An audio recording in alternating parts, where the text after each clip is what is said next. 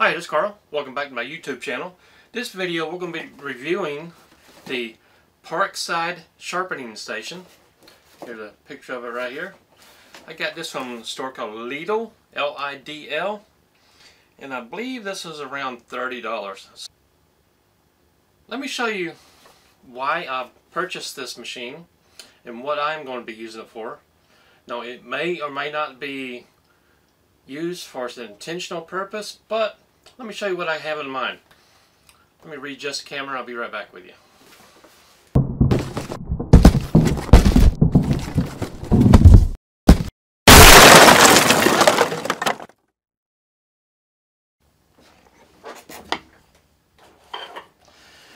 Here is the sharpening station from Parkside. You can see it's the size of the box that it's in, this thick. On the side it says sharpens blades, drill bits, and chisels. One attachment for knives, scissors, and blades. One attachment for spiral drill bits, 1/8 inch to 3/8 inch. One attachment with magnetic holder for 1/4 inch to 2 inch chisels. Grinding angle fully adjustable from 15 to 50 degrees. Transparent spark guard. So, let me turn this box around for you. Let's see if I can get that. There we go. I'll put it in.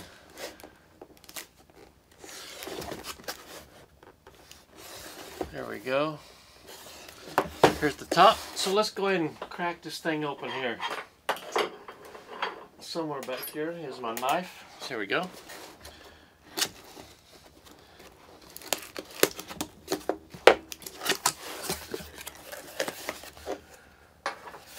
Right here on top we have the instructions and manual.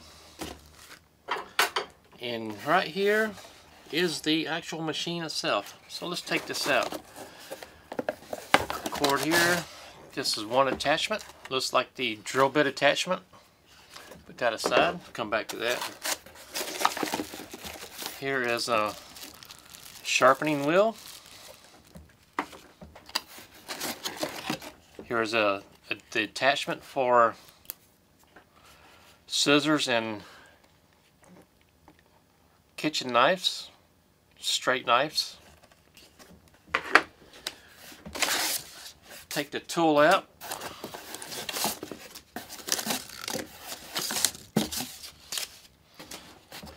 And right here. It's a nice, not heavy duty plastic, but it's a thick enough plastic to be probably reliable enough for what it is. Let's see, on the side says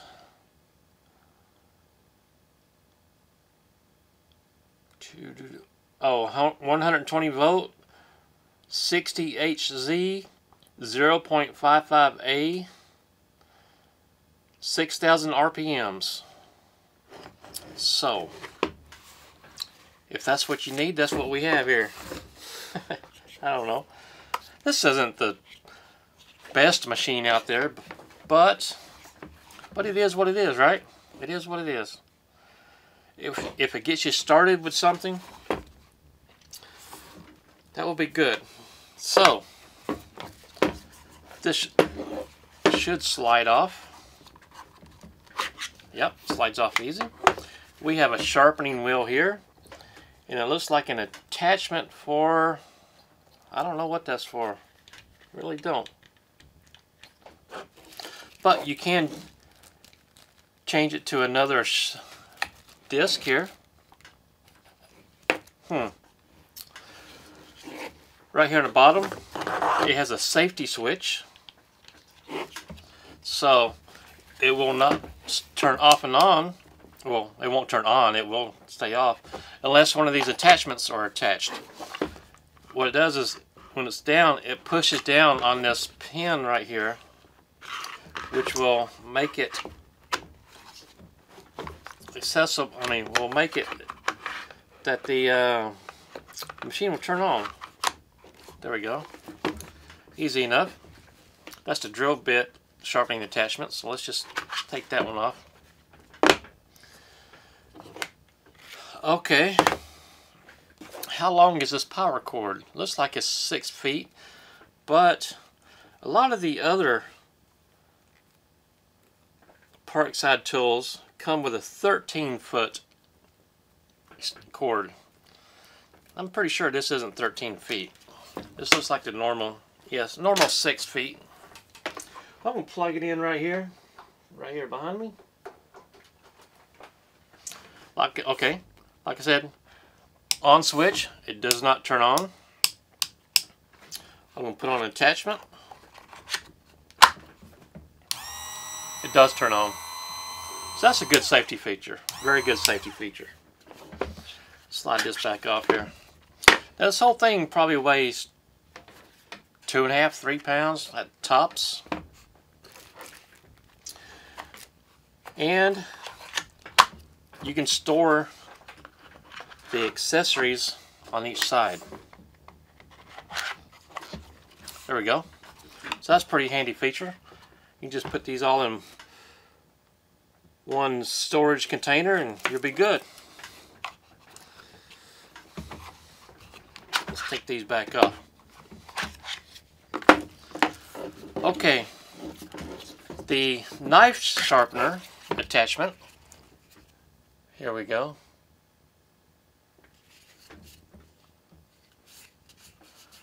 Something has rubbed off the bottom here. I don't know what it was supposed to say. Doesn't really matter. But there's only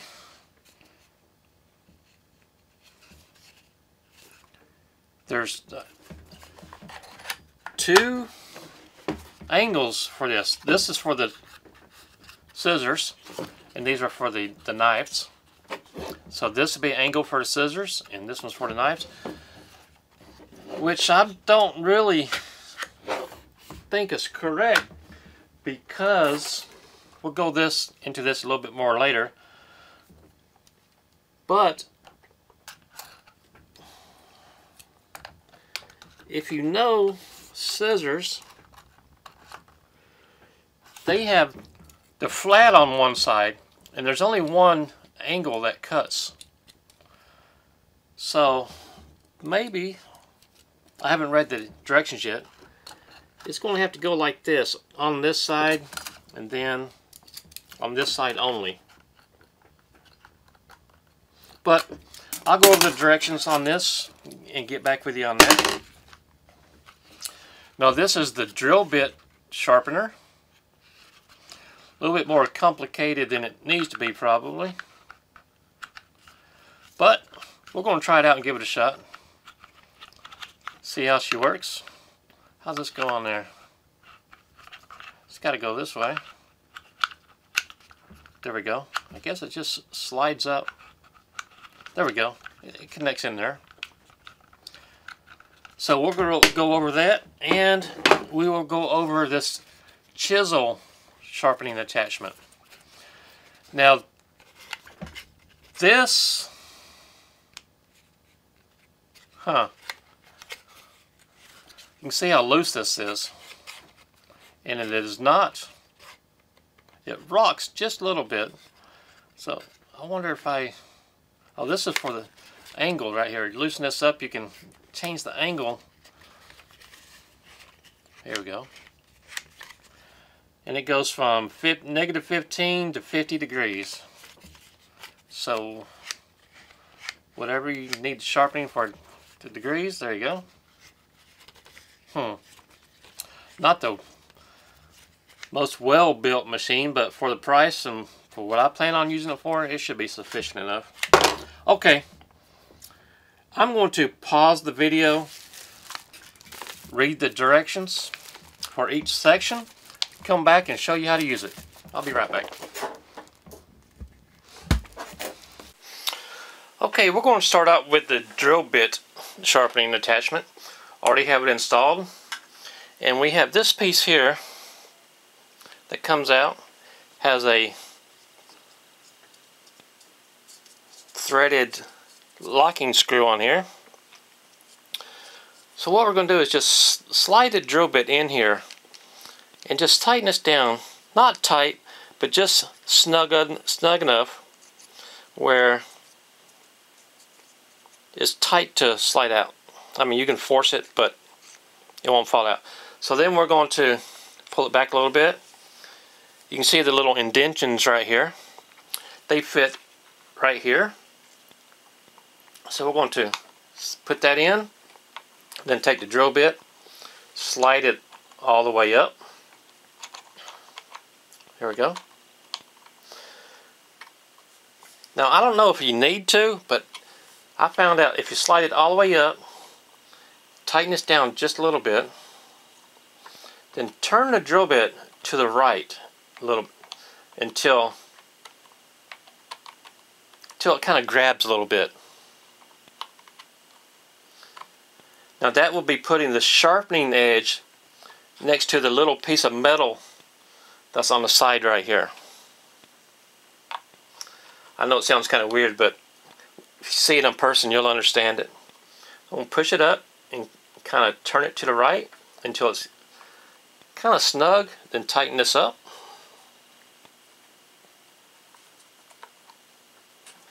There we go. Now then you see the same thing. You could put this over here, hold it down. Let me get my safety glasses here.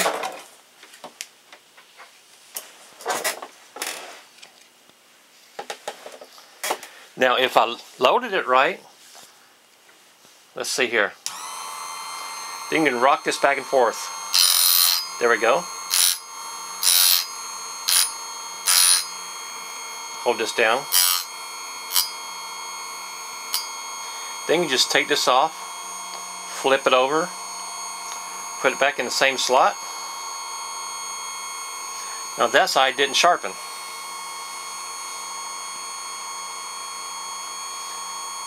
Which tells me in the manufacturing process of this, the drill bit wasn't even. This is a very cheap set of drill bits that I have right here. So that doesn't surprise me. But you can look at the edge. There we go. See if I can get a... You can see where it has been sharpened. So, sharpening drill bits does work.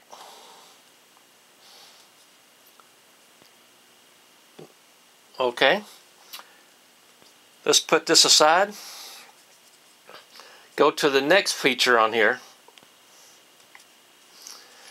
So I'm going to put you on pause, read the instructions, I'll be right back. Okay, let's go over the chisel sharpening attachment here. You can see on the side, and the tightening knob, you can adjust it to different angles. Here is the spark guard. Now, this is really cheesy right here. This rocks. It shouldn't be that loose. You can see it in here, how much it rocks.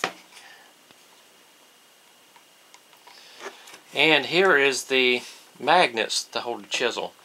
So what you need to do is place your chisel on the edge of this. Select your angle. Now since this is so loose, I'm going to have to hold it down with 2 fingers and just take the chisel and gradually move it down until it is resting on the sharpener. There we go. So let me put my glasses back on here. Hit the on switch. Hold this down and then just slide this back and forth.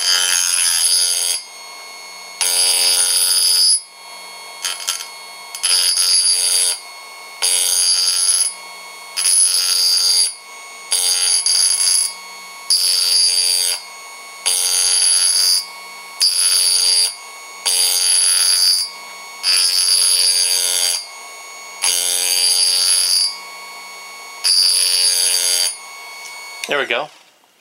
Let's check this out, see how it looks.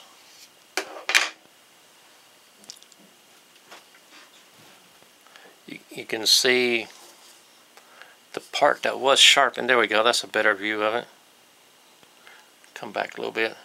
You can see the part that was sharpened, which is up here, and it really does not feel sharp at all, to be honest with you.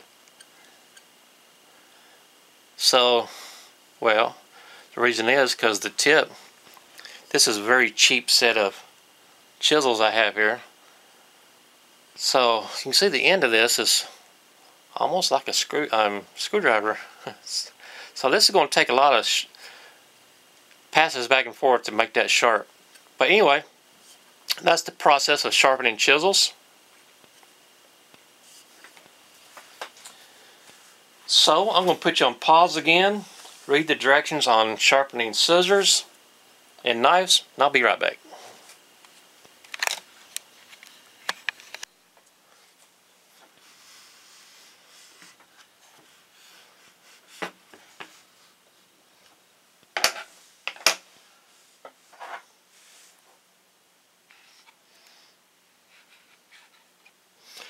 Okay, here we go on the knife sharpening portion of this.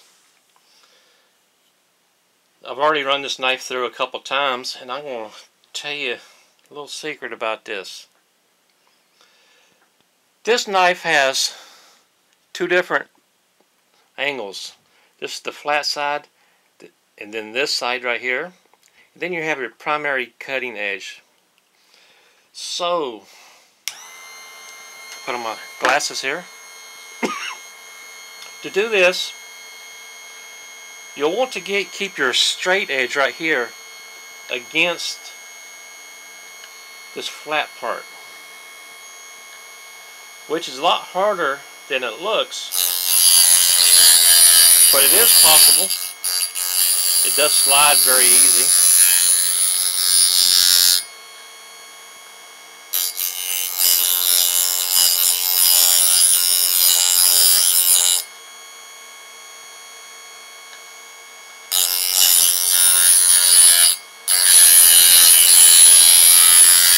There we go. Come on this side. Hold it down. See how easy it slides in there?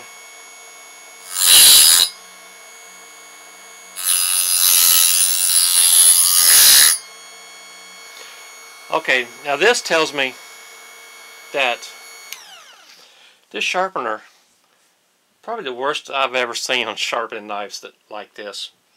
So, do not put your good knives on here unless you just mainly want to get rid of a really, really bad edge, or if you want to take one of these broken off tips and grind it down. It's going to be almost impossible. Let me get a bigger knife here and try this out. Now, the main reason I bought this machine is to take knives like this that has the serrated edge. Can you see that serrated edge on this side? I want to get rid of some of these serrated edges on some of my knives and just have it a flat cutting edge.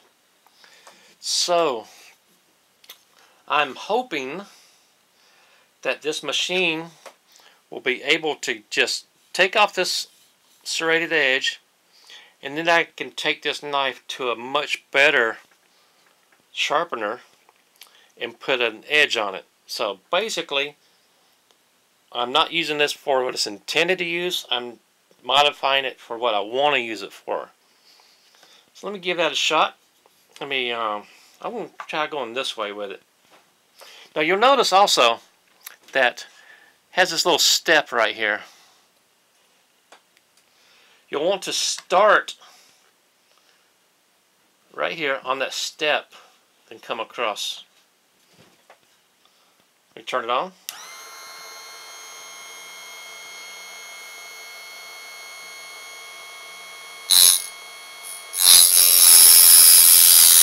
I just want to do a little bit of this one.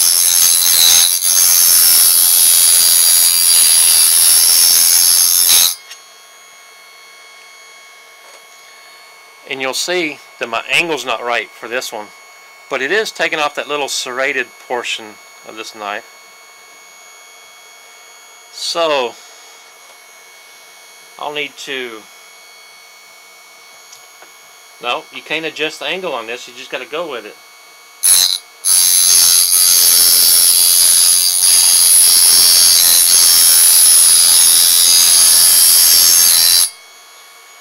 And it does put an awful burr on the back. A terrible, terrible burr. So,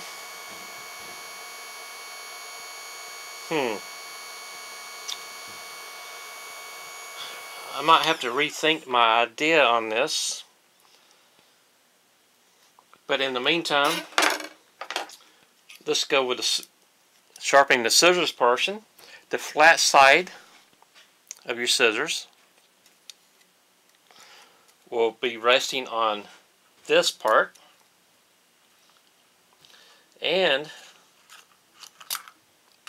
I noticed right off the bat that the shape of these scissors, I cannot take it all the way to the edge right here. It won't fit all the way.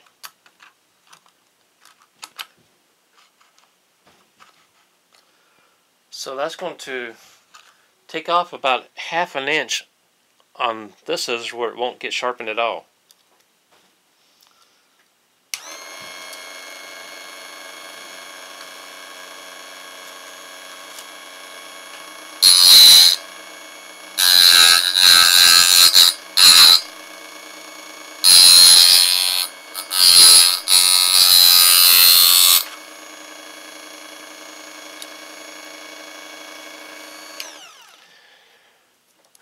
I don't know if you can see this edge right here, but this machine really hacked up this pair of scissors. This is a pair of Singer scissors. Oh, did you hear that crunch? I was cutting the burr off the back of here. So, it is a little bit sharper once I cut that burr off with this side of the scissors. Oh man.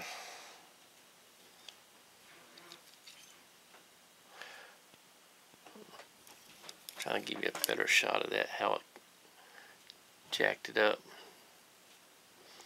I don't think you can see it very well. Anyway, this little machine right here, if you absolutely have nothing else to use, go ahead and try this out. But I don't even know if I'll pull this out of the bag again. I'm very disappointed in it. I'm wondering if I could modify this to do something else besides sharpen knives. I don't know. We'll see. So, would I recommend this Parkside knife sharpening system for household knives, chisels, scissors? No, I would not. I think you'd be better off with those little things you get with a little ceramic stone. You get a better job with that. Really hacked up this knife right here. Look at that. Can you see that? Look how hacked up that is right now.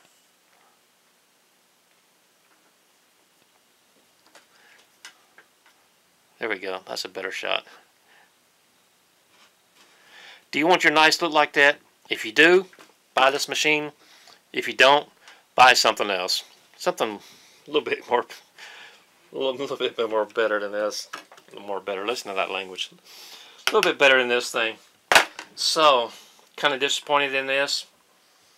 I'm going to look for my receipt and see if I can take it back to the store, because out of 1 out of 10, I give it a 0. This is Carl. Appreciate you taking your time being with us today. Appreciate it if you subscribe, hit the thumbs up below, leave a comment.